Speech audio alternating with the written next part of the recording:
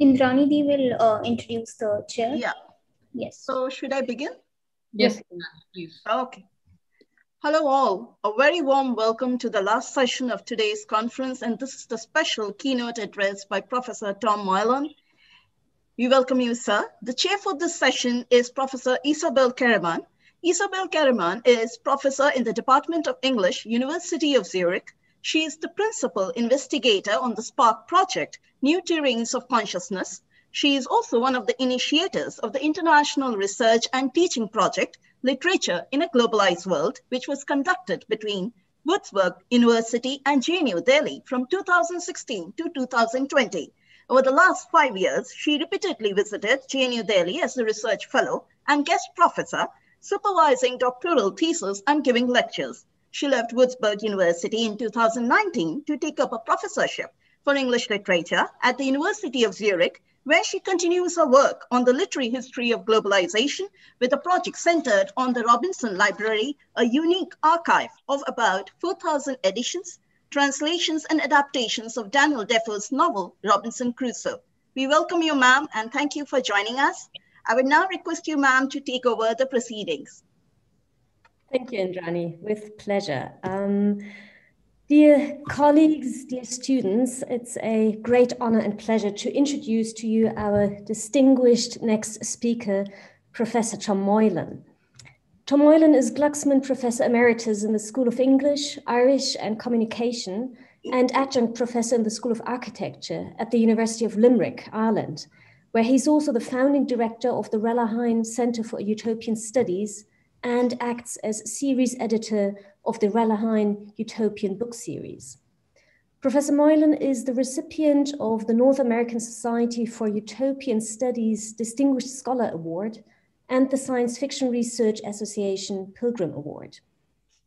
Utopia is the theme which Professor Moylan has devoted his prolific, successful career to. In 2 monographs, Demand the Impossible, Science Fiction and the Utopian Imagination, and Scraps of the Untainted Sky, Science Fiction, Utopia, Dystopia, as well as several edited collections and numerous essays, he has considered the relations between utopia and dystopia from the perspectives of literary studies, theology, pedagogy, and political agency.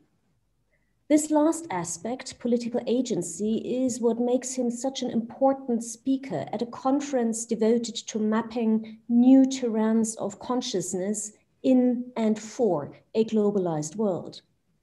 Utopia, in Professor Moylan's work, is not a form of apolitical escapism, not a nowhere place that we can flee to from the harsh realities of our world today. On the contrary, utopia is a mode of engaging with the world so as to change our perception of it. It is a process of inhabiting the world differently, of making it different, of becoming different oneself. As one becomes utopian, Moylan claims, one becomes a stranger in one's own familiar land. And this is a precondition for ethical action and political agency. Because becoming a stranger in one's own land brings us closer to the global experiences of migrants, refugees, and asylum seekers, or indeed those who are treated as second-class citizens in their own countries, prevented from fully belonging to a society that excludes them on grounds of race, caste, or religion. The work of utopia therefore lies not in escapism, but in staying with the trouble, to borrow Donna Haraway's phrase, while envisaging new modes of being, new modes of belonging. Today's utopianism, in Professor Moylan's definition, is transgressive, totalizing, and transformative. It takes us beyond the limits of our knowledge and perception. It explores relationships with and across the world on a planetary scale, and it aims at socio-economic, political, and ecological change. To quote a line from his most recent book, "To be utopian is to become a radical change agent." This book, Becoming Utopian, The Culture and Politics of Radical Transformation, is a collection of Professor Moylan's most important essays on utopian thinking and has just been published to great acclaim with Bloomsbury Press. Today, Professor Moylan will speak on Becoming Utopian, exploring the praxis of making a better world. Esteemed colleague, over to you. Greetings from Ireland to all of you. I want to begin by thanking you, Professor Karremann, Isabel, for your very thoughtful and very welcoming introduction. I also want to thank the organizing committee for your kind and efficient facilitation of my presentation today. I very much wish I could have traveled to be with you all face to face, but then again, needs must. And perhaps we're all saving carbon miles this way. I need to fix my screen here. Sorry.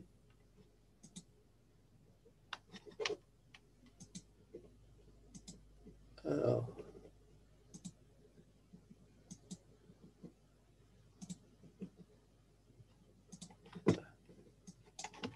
Well, we will continue.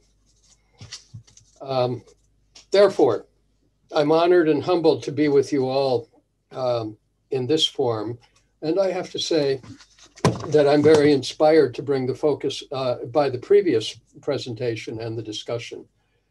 And I will try to bring the focus and ongoing concerns of my own work to bear on your deliberation over these days. I'm particularly drawn to your aim to explore, as your call for papers puts it, a critical reflection on the making and remaking through assemblages. Really, something's not working, I'm sorry.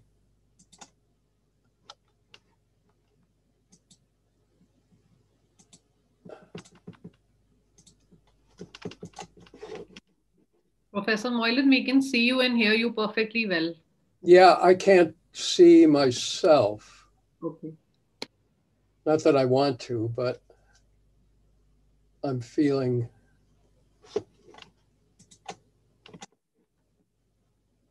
left out. Oh well, we'll continue.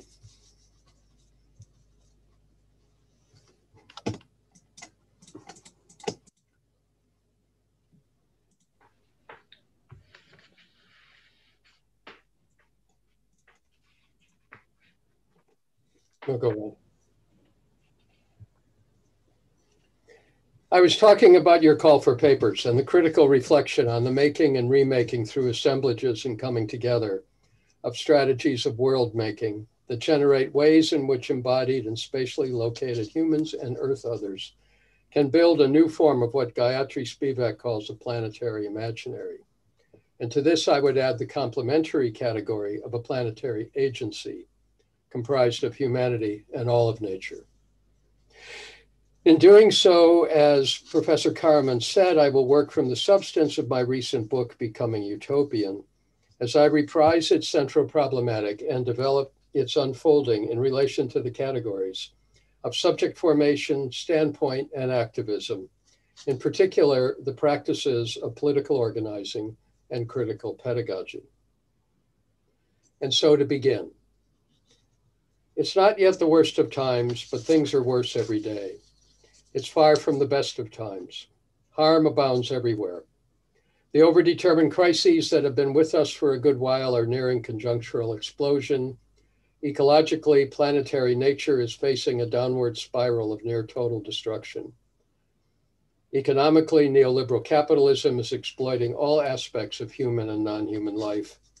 Politically, the matrix of corporate and superpower aggression privileges the super rich and super powerful, even as it subjects the majority of people around the world to intensifying vulnerability. And the surge of war, disease, starvation, and immiseration, along with the normalization of enslaved and precarious work, is destroying the vitality of everyday life in all corners of the earth.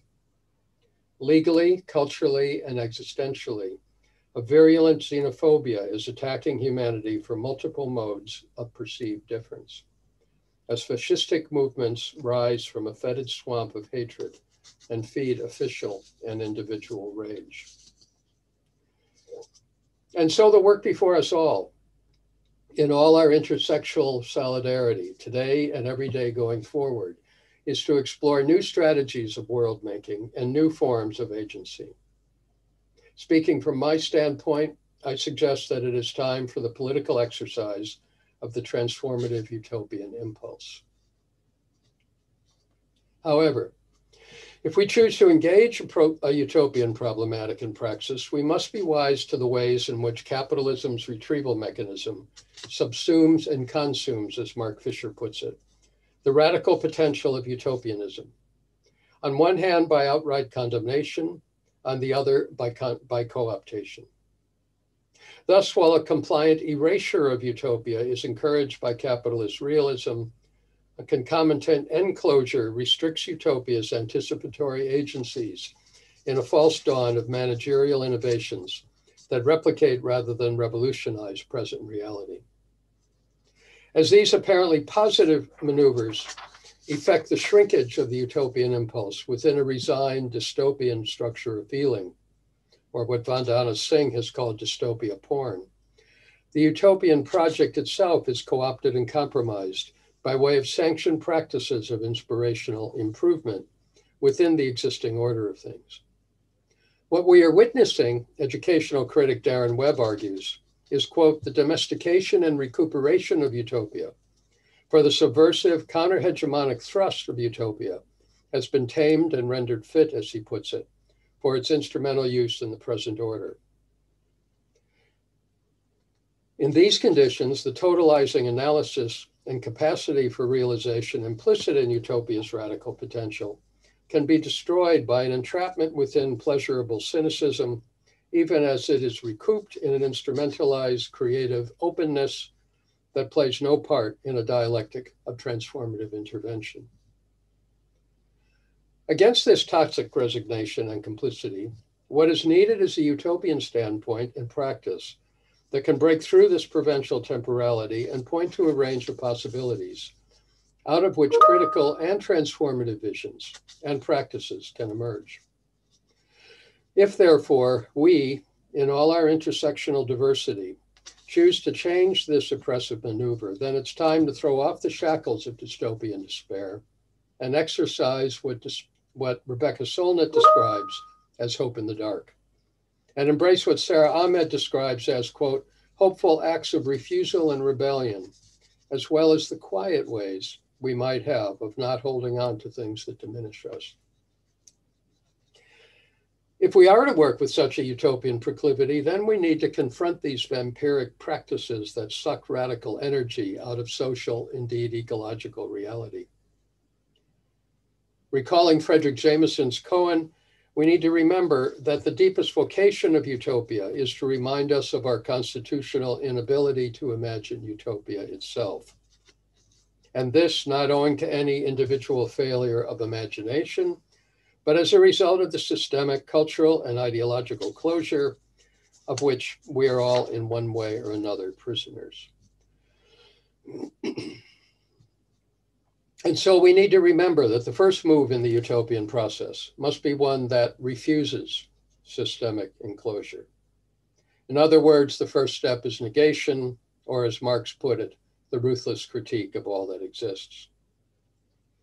Only from this negative standpoint can we begin to articulate the negation of the negation, generating and creating prefigurative scenarios and actions that enact the better world toward which we are struggling. In the spirit of the science fictional imaginary of Ursula K. Le Guin and the liberation theology of Gustavo Gutierrez, we must engage in a simultaneous yet sequential practice of denunciation and annunciation, or as the previous speaker put it, deconstructive and reconstructive, in order to work within the capitalist present in such a way that we produce the next steps on the path toward a better horizon that is approached by the push and pull of utopian praxis. A key question then is just what we, and I mean that in all of its problematized ways, humans, who are but a part of all planetary nature, are to do. To this end, I want to reflect on the formation of utopian subjects capable of carrying on the radical utopian process. Needless to say, this transgressive process must necessarily be collective, for it involves the totalizing transformation of social reality by all of us, for all of us. Settling for utopia in one person or group results in nothing but a tantalizing indulgence that is readily available for the capitalist disciplinary apparatus. Fantasizing about lotto victories, trying to live one's own life in a bubble of satisfaction, or even acting in a narrowly civic manner are not in themselves utopian. For these manifestations are but alienated abstractions of a concrete utopian impulse. No, the fully utopian unit must be a broad collective engaged in concrete conditions and possibilities that seek fulfillment in a radical social context that has not yet been achieved. However, such collectivities are made up of individuals, and it is individual formation that I want to emphasize today. Simply put, the growth of a collective utopian movement arises from each person who comprises it. But for that person effectively to contribute to the movement, she or he must become utopian, and indeed continue to become utopian. This becoming requires the individual to break from the ideological formation within which she or he has been constructed, and to tear through its sutured confines so as to be able to acknowledge that the existing order is no longer sufficient. To see that something is missing and that something better can be achieved for all. Of course, this break or utopian turn is not a simple binary maneuver, not a before and after gravitational flip on a voyage to a fixed telos. Despite Karl Mannheim's counterpointing of ideology and utopia, the interplay between the two is more complex and ongoing. As Jameson argues, the emergence of an energizing utopian impulse occurs within the ideological milieu in which an individual exists, but manifests itself as a deep change that sees the person turn against and beyond the dominant system and its formative structures, and then, if viable, carries forward into organized political programs. Whether working from direct suffering or the knowledge of that of others, or with an exercise of fantastic imagination of a better life world, or in the intensity of political struggle with failures as well as victories, or often in a complex amalgam of all the above, this utopian turn may occasionally occur at a particular moment when historical conditions intensify, but generally takes place over a series of instrumental steps.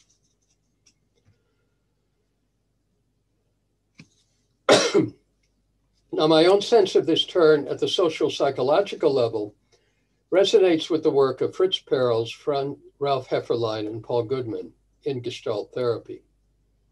Publishing in 1951 in the US, within the sphere of post-war radical culture that preceded the long 60s, the anarchist intellectual Goodman and the dissident psychotherapists Perls and Hefferlein brought the problematic of psychoanalysis to bear on the juncture of the social and the personal in an intervention that recognized the destructive psychological mechanisms of a post-war economic expansion that extended capitalist exploitation into the realm of everyday life, including human consciousness and embodiment. From this, they teased out the dialectical possibilities for a creative self-fulfillment that could move against and beyond it. In their project, both social psychological theory and therapeutic practice, they detail the ways in which the dynamics of Western industrial society in particular, and modern civilization in general, desensitize and inhibit the human self in an analysis compatible with the Frankfurt School's accounts of repressive desublimation and the totally administered society. With a diagnosis that recognizes the embodiment of the self within the machinery of the social, they identify the ways in which post-war capitalism achieved the, quote, unnecessarily tight adjustment to dubiously valuable workaday society. in which individuals are regimented to pay debts and duties. Consequently, average adults are caught in a web of responsibility toward things in which they are not deeply interested. Thus, the ideal subject for this social regime is produced as, quote, comparatively enslaved, not to the reality, but to a neurotically fixed abstraction of it, with the outcome being imbued with habitual deliberateness, factuality, non-commitment, and excessive responsibility. Conditions that certainly continue today.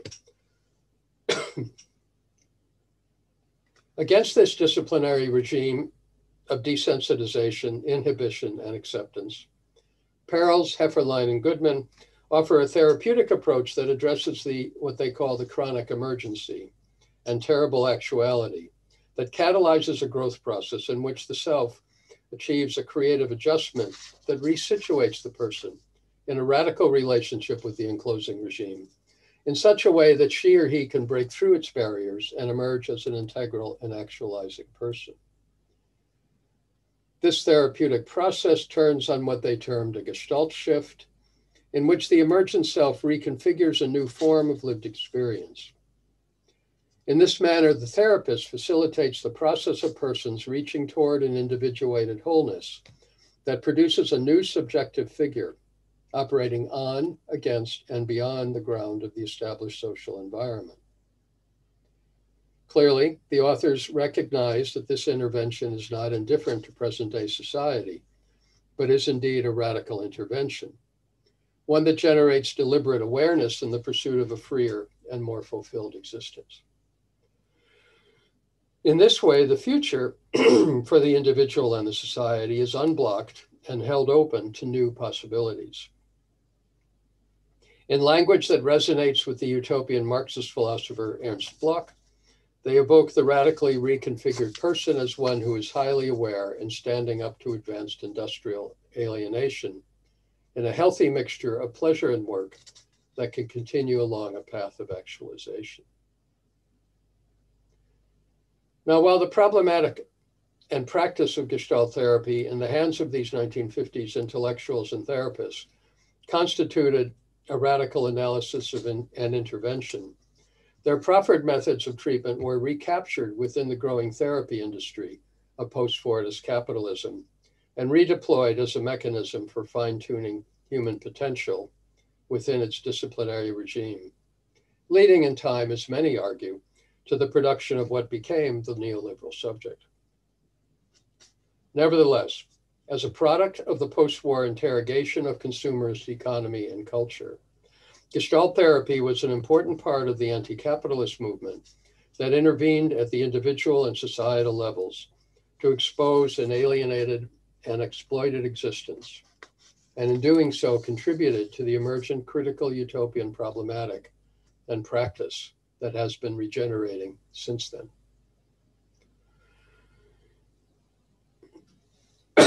I argue, therefore, that a progressive understanding of the individual utopian turn from the well-adjusted subject to the radically free, self-actualizing agent can be enriched by the psychology of the Gestalt shift. However, I further suggest that the later political articulation of this turn by Alain Badiou offers a sharper-edged analysis that aims to disable the mechanisms of the current social system. Shifting from a pre-68 to a post-68 moment, and working not only within an anti-capitalist framework, but from an overtly communist standpoint. Badiou nominates the break as a key element in the revolutionary, as opposed to alternative or reformist process, of the formation of a subject who refuses to submit to the current order of things. Badiou's elaboration of the break is, for me, most acutely presented in St. Paul, the Foundation of Universalism, whereas he evokes that historical person not as revered saint or authoritarian enforcer, but rather as a militant figure, whose life most effectively exemplifies the process of an overturning at the puncto moment of an event that opens the way to the, quote, transformation of relations between the possible and impossible, between the world as it is and as it could be. Badiou explains the event as, quote, a rupture in the normal order of bodies and languages as it exists for any particular situation.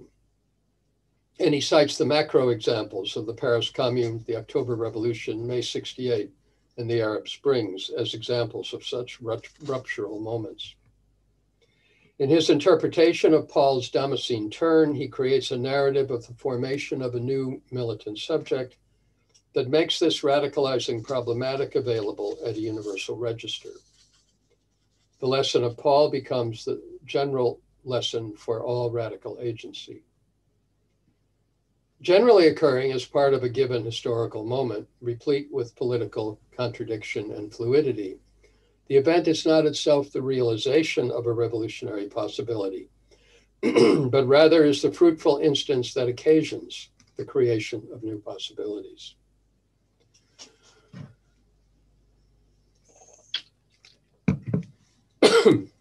Therefore, in an echo of Jameson's koan, this paves the way for that which is impossible in the present order of things. Or, resonant with Bloch, it is the occurrence of the real as its own future possibility. Consequently, an individual deeply attuned to and affected, indeed effected, by an event encounters a previously unheard of possibility, one dependent on what Badiou calls the grace of this radical moment.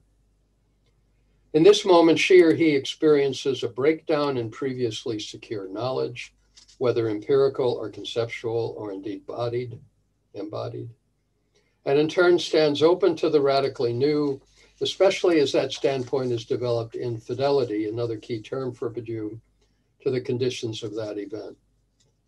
In this breakthrough, new subjectivity and a new way of being in the world is enabled. Thus, for the likes of Paul, or any of us, the journey away from our construction and as sutured subjects leads through a process of ontological subversion into the creation of militant, or what I would term radical utopian subjects. At this point, however, it's important to consider just how the newly subverted individual can grow. Attaining a catalyzing combination of estrangement and desire for a better world is one thing, but becoming a person who has a holistic apprehension of existing society and an anticipation of one that is progressively better calls for the further nurturing of that initial desire or impulse. In order to develop the double consciousness, that wonderful term of Du Bois's, of knowing one's own existence in the present, but also grasping the possibilities for a future that does not yet exist, the new subjective capacity must be brought forward, educare, into a fuller self-awareness of the historical and socio-political context so that it can be actualized as agency, at best in movements comprised of many such individuals.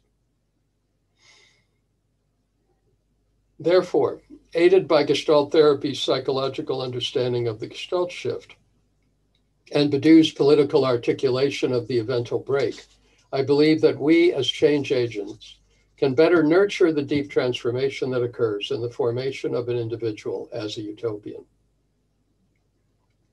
While many individuals who become utopian no doubt do so through a titrating series of shifts or break, there are indeed those moments of singular crisis, as figured by Paul, in which the change is instantly crystallized. But in all cases, the transformation is a form of radicalization. And here, obviously, I'm reclaiming a term that has been captured by the media for other uses. Well before her monograph, Utopia as Method, Ruth Levitas presented her thinking about this process in a 1997 chapter entitled Educated Hope, Ernst Bloch on Abstract and Concrete Utopia. Ruth's central argument is that in order for the utopian impulse to be effective, it must develop into a self-aware commitment and contribution to radical transformation. It is not sufficient for utopianism to stimulate wishful thinking about a better way of being. It is crucial that it engages in creating it. Levitas therefore draws on Bloch's concept of educated hope. While Bloch acknowledges, indeed celebrates, the plethora of utopian wishing all through human history in his wonderful principle of hope, Levitas reminds us that he is critical of much of the idealized content of these wishes. And in this regard, his opposition of abstract versus concrete utopia enables him to distinguish between a compensatory wish that has no purchase on historical material change and an emancipatory understanding and action rooted in actually creating a better future. To further her argument for the concrete active development of the utopian subject and the utopian project, Levitas adopts the phrase education of desire, as used by E.P. Thompson in his studies of William Morris, and further developed by Raymond Williams, with both drawing on the work of Miguel Abensur.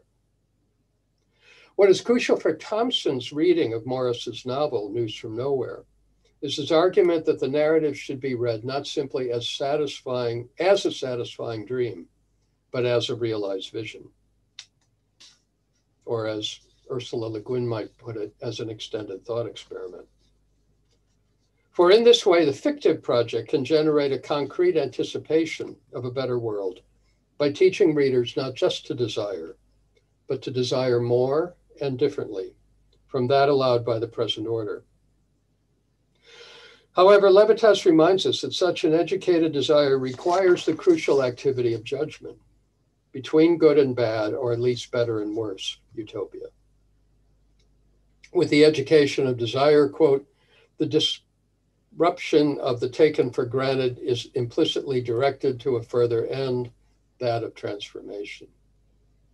Thus, the individual gestalt shifter break must not only open onto a desire for a better world, but through the process of a utopian education, must engage in value-based choices within the hard work of radically making a world that has not yet been achieved.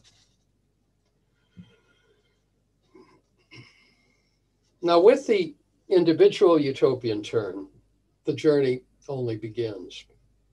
For an ongoing education of desire involves not only learning, but affiliating with others in this transformative vocation as a member of a community or a collective. Or to return to Jameson's categories, in carrying a utopian impulse into organized utopian programs. Here, Williams provides a schema for tracking this process. Hovering between the idiosyncratically personal and the new sociability, the emerging utopian person experiences the unfolding of an existential and political maturation into active agency. In moving from a break or a series of breaks through encounters with others, including politically committed change agents such as teachers, organizers, artists, therapists, as well as peers, the individual enters into what Raymond Williams came to term a new structure of feeling. In this process, a practical consciousness is enriched by new insights and social relationships that are in solution. In a mix of thought and feeling that is in the process of growing into a more concrete comprehension of what can be done within and beyond it. Working within such structures of feeling, newly radicalized individuals can come together in organized learning and action and share in a stronger collective praxis. Williams identifies this next stage as one of entering into formations, which are conscious movements and tendencies in social and cultural reality. From this new matrix of collective experience, those who have been radicalized, who have been liberated from the surface dominance of a sutured reality, can enter into overt political activity aimed at a utopian horizon. Now, what shape this move toward programmatic activity takes is, of course, a key political question in any given moment, including our own. Minimally, it can begin with singular participation as a concerned human being, as it often does, but then develop into more organized activism in once-off protests, targeted campaigns, sustained mass mobilizations, and in so doing may take the form of party, para-party, or grassroots formations. However this change or process develops, in Badiou's terminology, it involves an operation of subjectification that moves from the singularity of the individual break into a, quote, synthesis of politics, history, and ideology, which leads into a combination of subjective capacity and organization. In this process, controversially, Badiou argues that the subjectification implicit in becoming a communist, which in its invocation of a new subjectivity reaching beyond the realms of capitalism and socialism, I rewrite as equivalent to utopian, constitutes the, quote, link between social belonging to a political procedure and the huge symbolic domain of humanity's forward march toward its collective emancipation. Or more succinctly, quote, to give out a leaflet in the marketplace was also to mount the stage of history.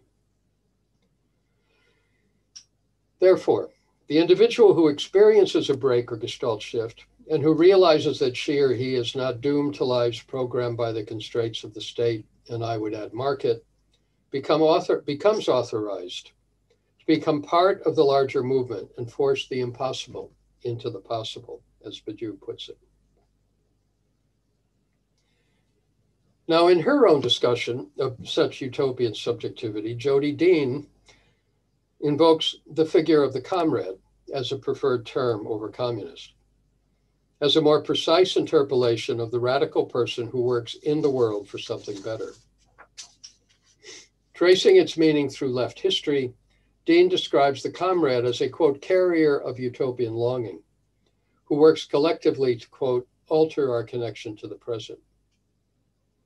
Working with Kathy Weeks' utopian interpretation, she identifies a dual function for the comrade, one resonant with the utopian method itself.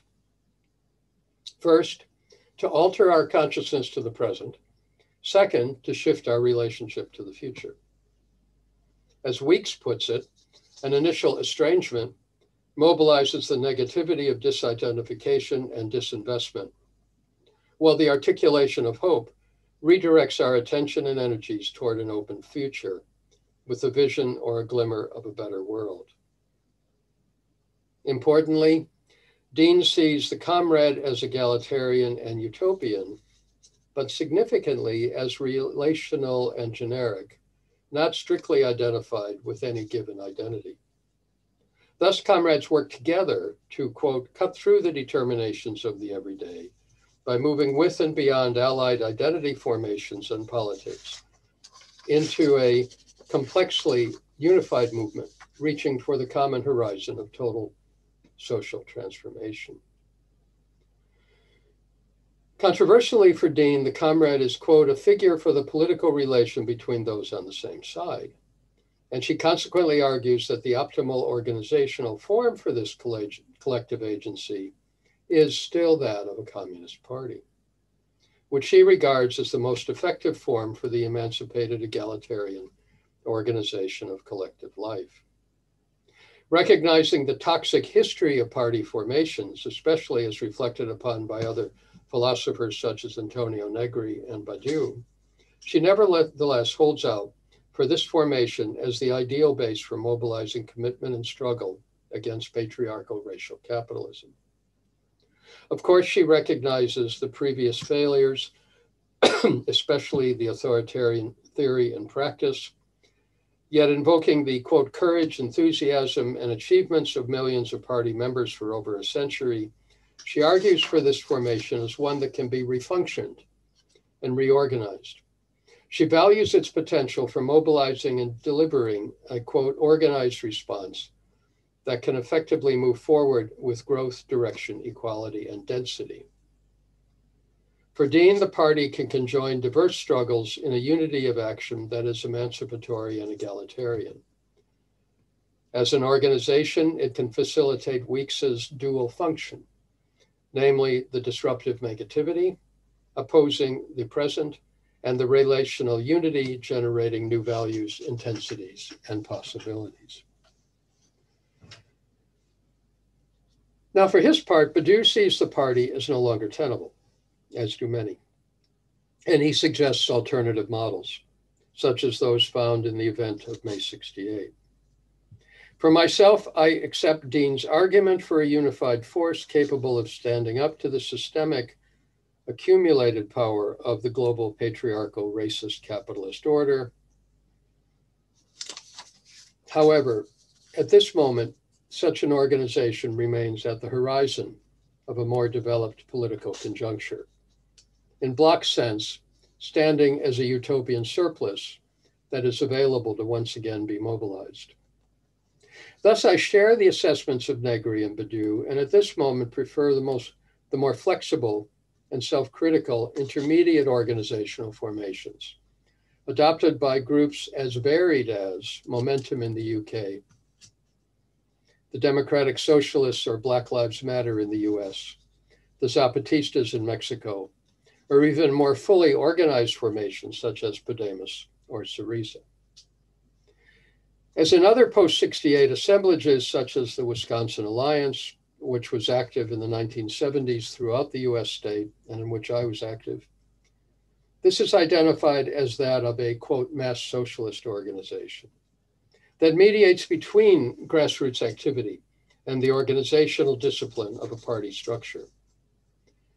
While the anarchist imperative of spontaneous uprisings, temporary occupations, and identity-based formations is crucially needed, it is also necessary to move with and beyond sectoral struggles and develop a larger movement with an organizational leadership structure, albeit one that is radically intersectional and democratic and governed by practices of criticism, self-criticism, so as to sustain an ongoing totalizing movement that counters the global neoliberal superpower order by building utopian political, cultural, and social spaces within what Fisher calls the, quote, remorseless meat grinder of capital.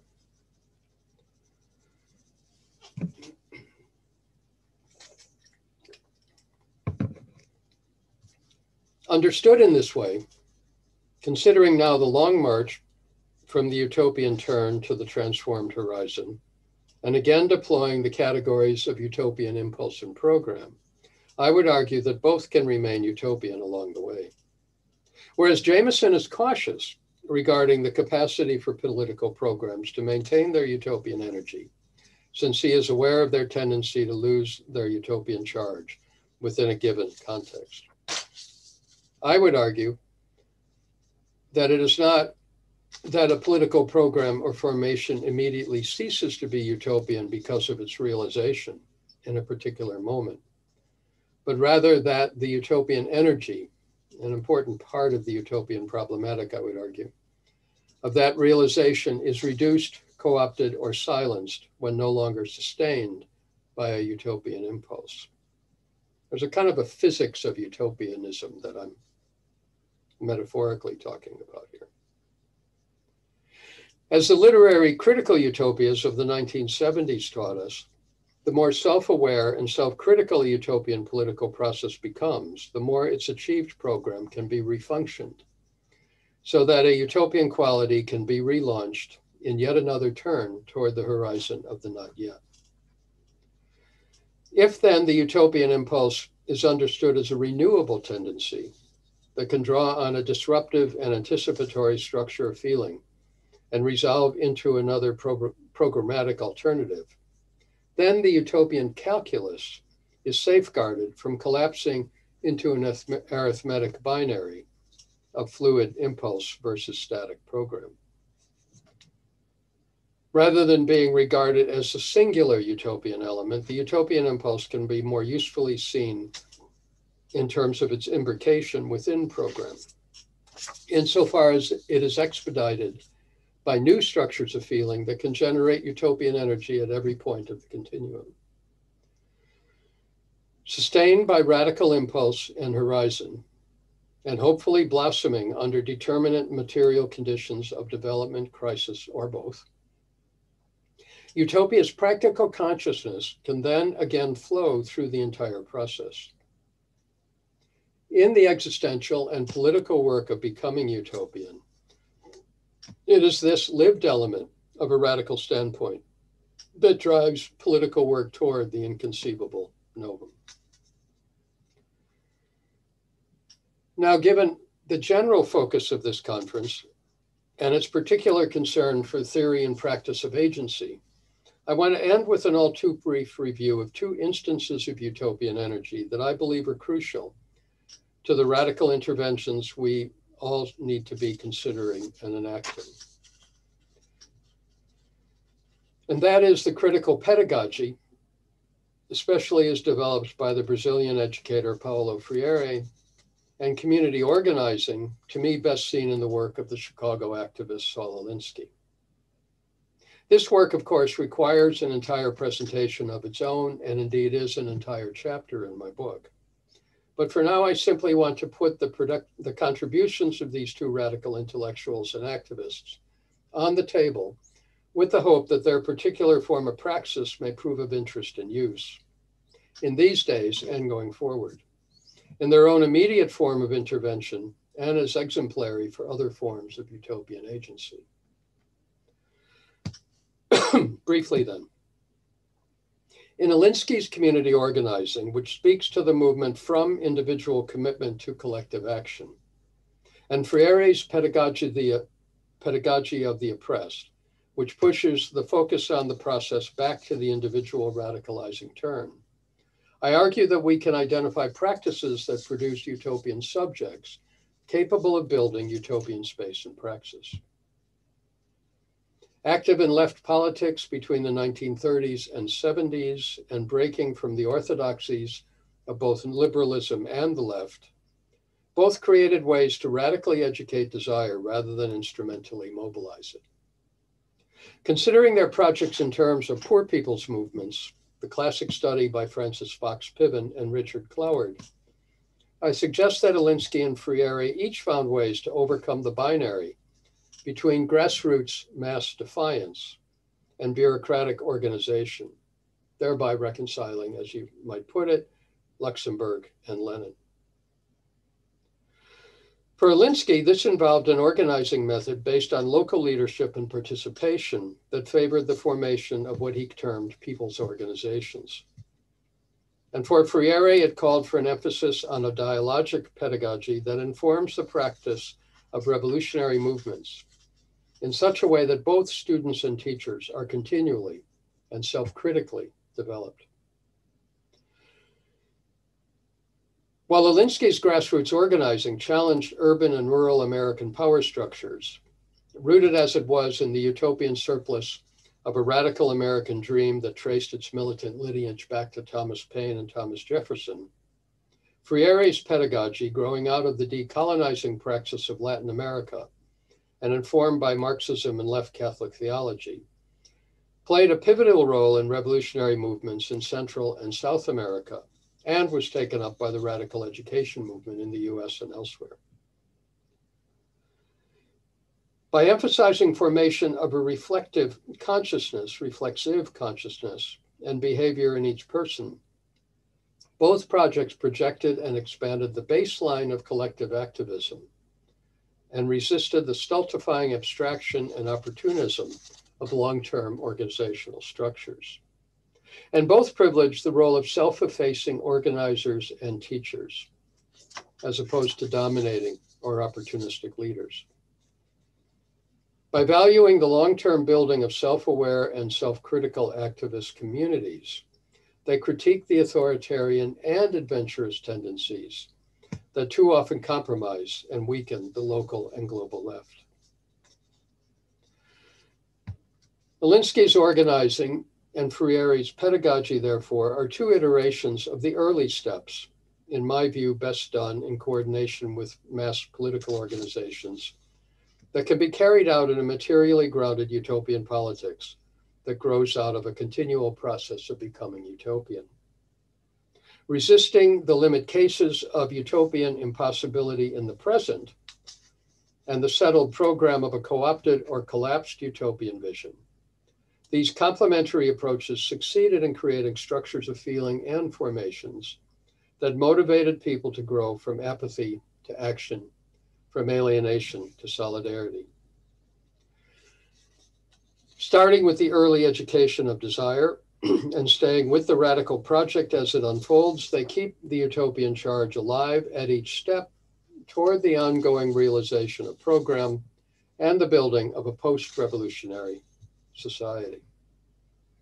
However, if we were to accept Jameson's scandalous hesitation, as he puts it, about the relationship between the utopian impulse and the attenuation of political program, as it tends to eviscerate the utopian energies that launched it, we might well hesitate in our appreciation of both radicals.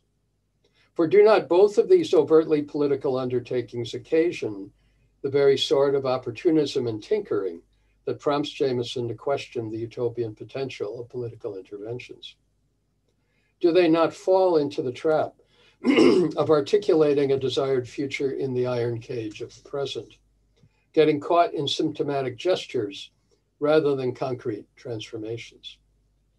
To be sure, as they have been co-opted by reformist tendencies, their deployment within the confines of a liberal focus on immediate electoral gain or on a non-transformative institutional approach to spirituality and education certainly meets the conditions of these warnings. And yet I would argue the original projects and their faithful continuations have kept to their insistence on a radical standpoint and horizon, and on grassroots organizing structures, as they and their allies refuse to restrict their impact to the opportunism of instrumental successes or the abstractions of revolutionary idols. For while Alinsky's and Freire's methods require interventions in the actually existing world, it is their very strategic immersion that enables them to develop in benighted neighborhoods, impoverished favelas, suffocating suburbs, or stultifying schools, the critical double consciousness that can lead to the utopian break required for a radical praxis. It's therefore not a matter of the consciousness of utopia abstractly preceding the material conditions, but rather of the material conditions revealed in all their horrific contradictions that produce radical praxis. Whether in a meeting in a local tavern, a study circle in a base community, a free school classroom, or a street mobilization, organizers and teachers create conditions in which disempowered people gain a new sense of self, individually and collectively, that finds meaning in struggle and victory. Both projects, I would argue, address the question of what is to be done and how utopian change can come about. And yet their utopian vision keeps them breaking beyond each achieved step, reflecting on the gains and limitations and moving on to the next. To be sure, Alinsky's organizing tactics often took him to the brink of an opportunism, evacuated of its utopian potential. Yet time and again, he surprised co-workers and opponents by taking the battle to the next step, reaching again toward the horizon of his version of the radical American dream. Freire's pedagogical maneuvers in their conceptualization and execution more clearly held their utopian charge, and they especially ensured that this would be the case in the early stages of consciousness raising. But overall, with their bifocal perspective, both Alinsky and Freire kept their eyes on the long-distance prize of the utopian horizon, even as their close focus was on the step-by-step journey with and through the tendencies and latencies of existing conditions, as new human subjects engaged in transformative praxis. Whether in Alinsky's or Freire's versions, such utopian processes of subject formation offer an exemplary means for all who work to realize utopia, even as they then confront the next set of struggles. And a conclusion.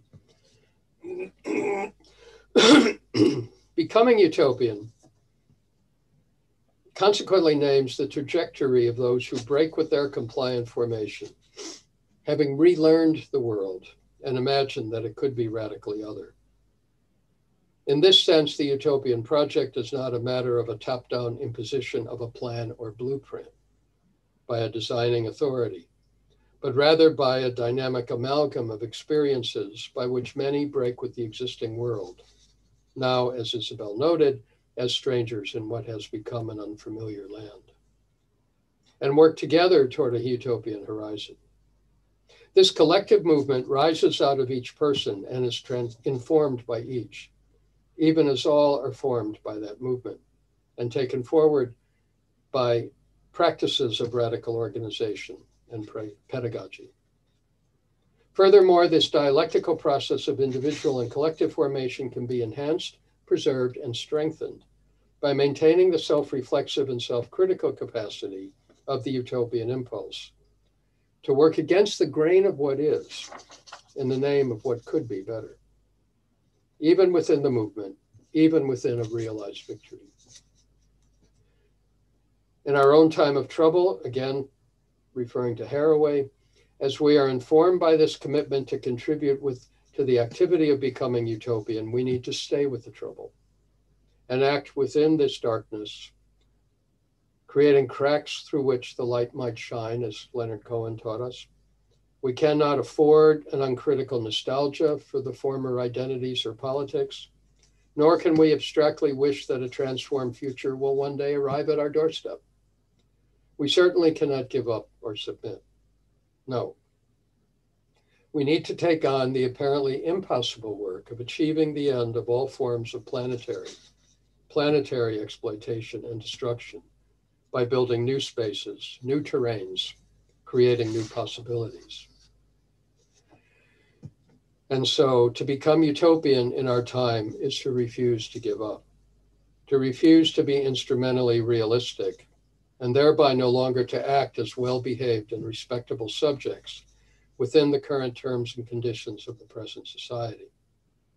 To become utopian is to become radical change agents.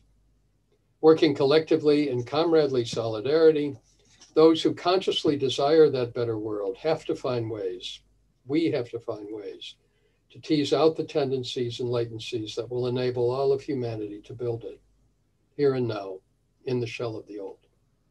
Thank you all. Thank you, Professor Moylan, for that very insightful talk. Thank you, Professor Isabel Karremann, for acting as the chair for this talk. I have two questions here. But before we get to the questions, please first extend my thanks to our speaker. Please, Professor Karremann. Thank you. Tom, I would like to thank you very much for this very erudite lecture. I want to say this was not just a talk, this was a lecture in its best sense that showed us that utopia is not something out of reach in a vague future, but that has taken us through the genealogy of utopian moments in history and their continuing legacy for the present. I think this was very important. I would just like to also add my apologies to everyone. I was actually so spellbound by this lecture that for the first time in my capacity as chair at conferences, I completely forgot the time. Therefore, I will forgo any questions that I might have myself. I will get in touch later on, Tom, and leave the floor now to everybody who might have questions. Thank you. Thank you, Isabel, but let me apologize for running on a bit. It was a delight to hear you, sir. We have two questions in the chat box. For the first one is from Abhishek.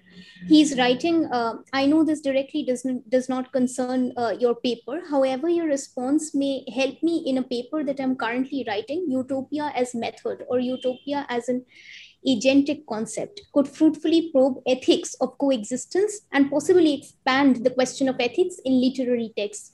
However, while using it to study literary texts, I'm slightly apprehensive about its concealing tendencies, the contradictions that assail human existence and inform one's everyday life. Would you like to respond to that, Professor? Yes. I think I've been doing that all my life. One of the threads running through this entire project, this entire talk, is the question of literature and narrative. I began as an English major. Once I gave up being a medical student, I read too many books and became an English major. And my degrees are all in English literature. My studies were of literary science fiction and dystopian fiction. And particularly the work in Demand the Impossible was on the narrative and structural formations of the utopian science fiction, primarily feminist, of the 1970s.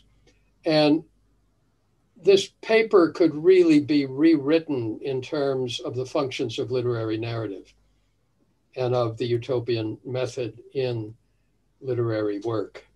So I think there is indeed a direct resonance between your question and what I have to say. I was talking about change agents.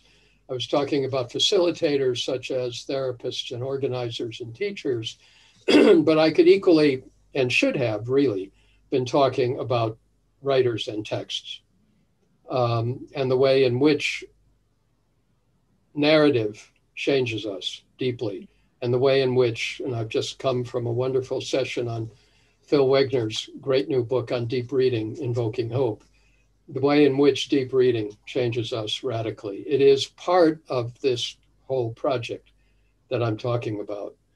And in particular, I'll just leave it at this, the critical utopian narratives of the 70s dealt with the kind of utopian subject formation that I'm writing about here. So really the seeds of this project are right there in my reading of Ursula K. Le Guin and Joanna Russ and Samuel R. Delaney. I'm just telling the same story again and again, only in different prisms. Thank you for your question. Thank you, Professor. The next question again is from Vinya Patel.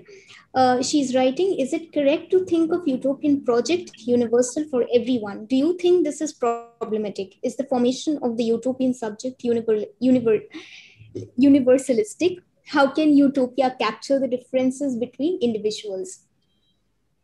This is a serious concern and a deep and everlasting question in utopian theory and in utopian practice. And I thank you for the question. It's one that continually needs to be asked, because there is a danger of an abstract universalizing that comes in here and assumes that all humans are utopian or potentially utopian in a similar way, that there is a utopian formation, a kind of an anthropological universal. I think we have to move against that. We have to move away from that abstraction to a more concrete understanding of the utopian impulse. Whether you're looking at Ernst Bloch, or whether you're looking at Donna Haraway, or whether you're looking at Ruth Levitas working in sociology, however, or whether you're looking at Lyman Tower Sargent's wonderful bibliography of utopian fictions that have been written since the Renaissance, 7,000 of them at count, there does seem to be a utopian proclivity around the world, if we define the utopian as a desire for something better, as a desire to move from suffering to not suffering, as a desire to make one's own existence and one's collective existence better. That takes different forms, and it is realized in different aesthetic formations. Tales are told differently. The Western utopian novel invented by Thomas More is not the kind of narrative that you get in something like the Chinese Peach Blossom Spring Tale. The Dreamtime narratives of Aboriginal cultures is not the same. There are different forms around the world, and we need, and this goes back to the previous session, we need to break out of our Western hegemonic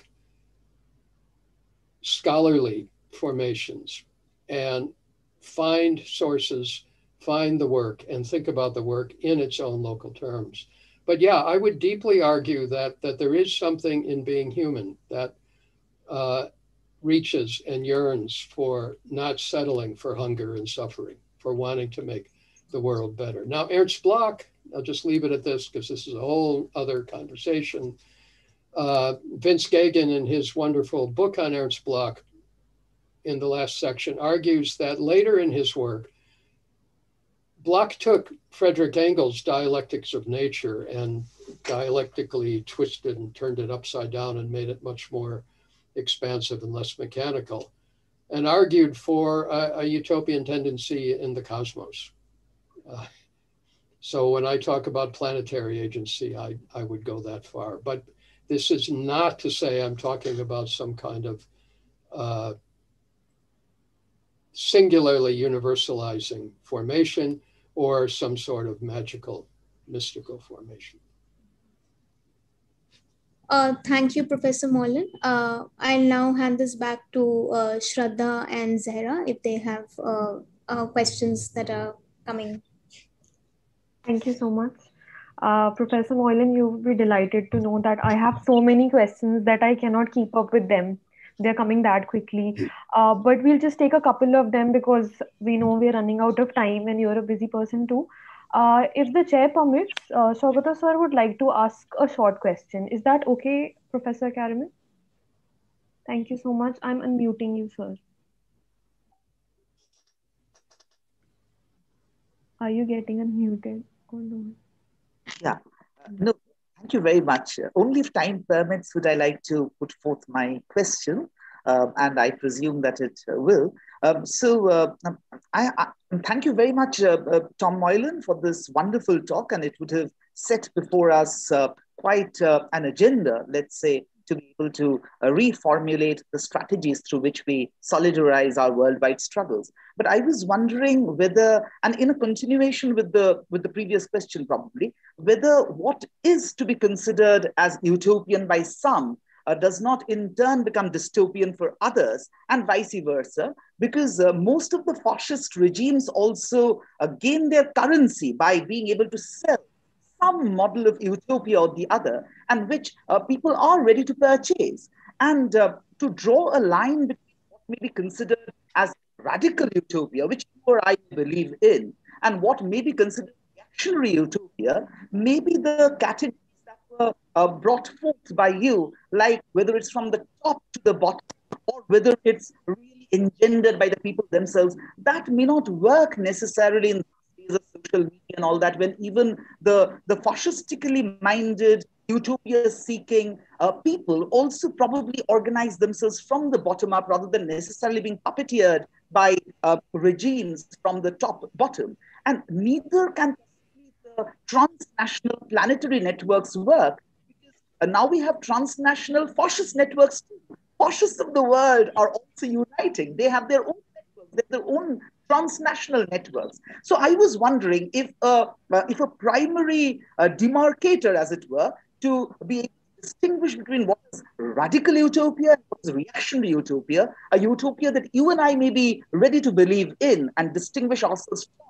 the other utopias that are also being sold, would take us back to the etymology of the term utopia itself, non-space. So any utopia that is still located in an imagining of a space, a nationalistic space, a nation state, a space-driven identity that is finally sectarian in nature, that, however it may present itself to be utopian, is not utopian because it's etymologically not non-spatial. Whereas that kind of utopian vision, which is fundamentally non-spatially driven, which does not aspire to nation states, which does not aspire to identities, which does not aspire to rootednesses, only that may qualify as radical utopian. So I would like your comment on this as to whether a return to the etymology of a non-topicity would be essential to distinguish between these competitive utopianisms, many of which are actually fascistic in nature.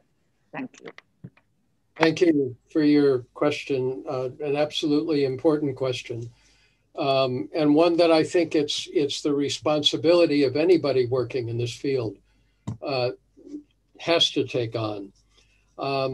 Let me switch it somewhat I take your etymological point, but let me switch it to the epistemological and go back to two key points made by Frederick Jameson, which would be my starting point. One is that he talks about utopia or utopianism. He describes it as that it's best understood and engaged with as a problematic. And by problematic, he describes it as a set of categories by which we interrogate the present and interrogate what is and is not in the present. So to begin with, utopia is a facility, a problematic, a capacity.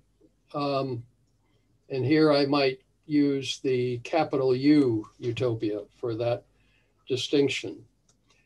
And then in his very important conclusion in The Political Unconscious, he takes on the Karl Mannheim binary of ideology versus utopia. Mannheim had identified, as you know, ideology as that which reproduces a given society and utopia as that which interrogates and changes. And Fred, as he would, renders this into a dialectical relationship. And he says that the effectively ideological must necessarily be utopian or have a utopian germ. And this, he then goes on to say, in just the paragraph below that section, that this is, and he mentions it exactly as you do, what happens with fascism. That the ideological formation and power system of fascism works by way of tapping into a utopian desire. And of course, we could go into echoes of Lacan here to understand that the desire for a better existence is always tapped into by authoritarian movements. And indeed, if we were to push it, always tapped into any socially operating movement. Every society has its own set of aspirations. So what makes utopian radically utopian then, if it's simply a problematic? That's then, I think, where we move from understanding utopia in the capital U category to the small u formation of a set of ideas, a set of positions that arises from very specific social movements, very specific social populations. And here comes another concept, and that is Ernst Bloch's important distinction between abstract and concrete utopianism. Abstract utopianism is an alienation of utopian desire into a fixed formation that is highly idealized and then imposed back on an existing population. And of course, Bloch is writing about this while in the middle of experiencing the abstract utopia of fascism in his own country. And as such, abstract utopianism engenders a form of memory that looks backward, not to inspire us, to drive us forward, to drive us to change, but to constantly reproduce, to constantly return and return and return. Abstract utopianism works in a cycle. On the other hand, concrete utopianism, excuse me, is based in the material conditions and reality of given populations. And that grows from the grassroots up and out. And that's the kind of utopianism that Jameson would be arguing for, that Bloch is identifying, that I would be identifying. Thank you. The top-down aspect of it is there. Any smart authoritarian organizer is going to tap into that grassroots desire. But if you look at that grassroots desire is tapped into in a alienated form, and it's enforced back on people. And this is why I brought up Belinsky and Freire, because as practitioners, as organizers, as teachers, or us as teachers, we need to listen, deep listen to the people that we work with. And the utopian impulse has to always be teased out and nurtured.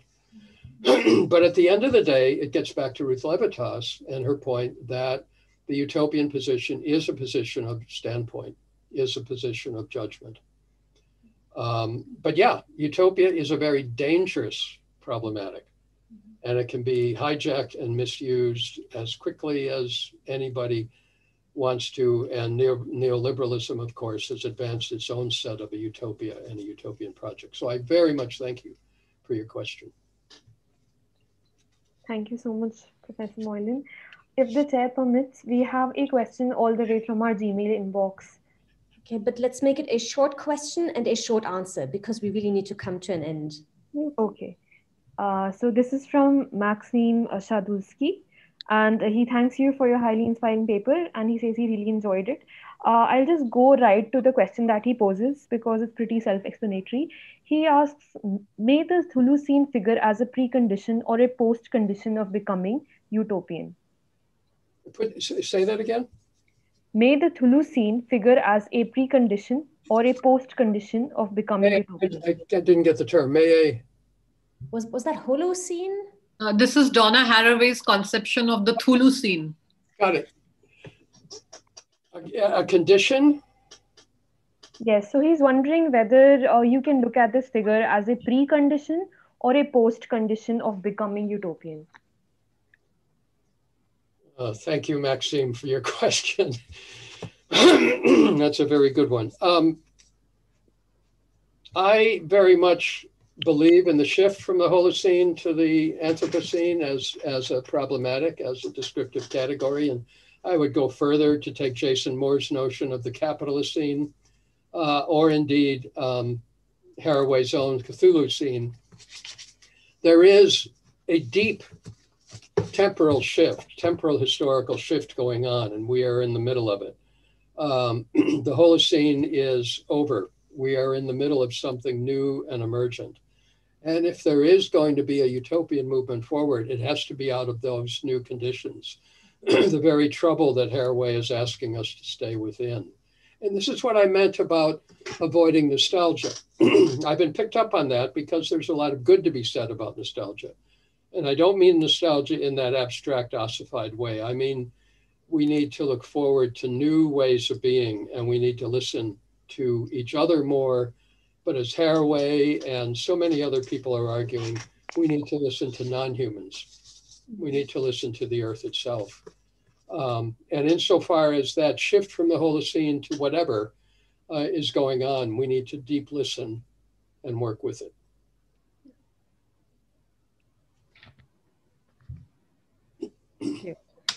We would love to continue listening to your profound thoughts, Tom Moylan. I think we need now to move toward a close of this session, even though it's not the end of the conference. I think we have a vote of thanks to conclude this session.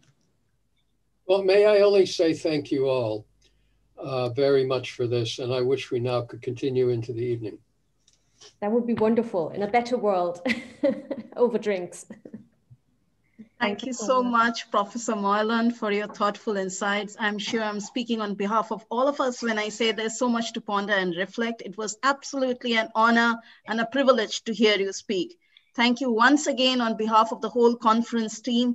And I would also like to take this opportunity to thank Professor Isabel Karremann for presiding over this session and making it all the more meaningful. Thank you so much, ma'am. I would now like to invite Zahra Rizvi to deliver the vote of thanks. Over to you, Zahra. Thank you so much, Indrani. You've already done it so good. I feel like, what should I say now? But before I really start with the vote of thanks, I would just like to point once again that Professor Moylan has been kind enough to send us a discount flyer. I've posted it in the chat box. Please make use of it. It is just for our conference attendees. Thank you so much, Professor Moylan. And good evening, everyone. It has been quite a day, and on the behalf of the conference team, I would like to thank everyone who made today as successful and enjoyable as it was. A huge, huge thank you to our special keynote speaker, Professor Tom Moylan, who has not only truly provided us with tools for utopian thought, but also excited conversations which will continue well into the future. Thank you for lending us so much of your time and your fabulous research. Thank you also to our fantastic keynote speaker, Professor Lilt, and our brilliant plenary speakers, Professor Bradley, Dr. Manoj Envai, Professor Ananya Jana Kabir, Monsieur Ari Gautier, Professor David Sholkwick, and Professor Miriam Waldraven, our dedicated chairs, our wonderful paper presenters, all the tireless rapporteurs, and the members of the conference team, as well as our fabulous participants who turned up from various time zones and made today a huge success. Thank you so much. As day 2 comes to an end, I would also like to invite all of you to our upcoming sessions tomorrow. We start at 9:30 a.m. IST, and we have a brilliant lineup throughout the day, including plenary sessions by Dr. Parui, Dr. Gairola, Professor Labelle, Professor Arif, Professor Suman Gupta, Professor Radhika Subramaniam, and Professor Francisca Fernando, and of course the valedictory address by Professor Deepesh Chakrabarti, which we're all very excited for. Thank you and see you tomorrow.